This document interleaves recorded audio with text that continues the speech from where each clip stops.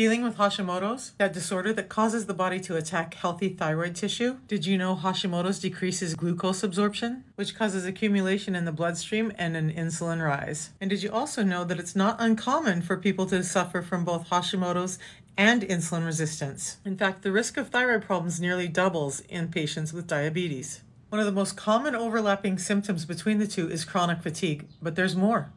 All these are common symptoms between the two. If you're struggling with these symptoms, managing your insulin resistance could change your life. You've probably been told to lose weight or exercise more to manage all this, but how do you do that when the food industry is giving you imperfect food that leaves your body not knowing what to do? The simple solution is to just put back what the food industry strips so our bodies can handle that food more naturally. It's what I did to take my health back. Ready to do the same? Just say yes.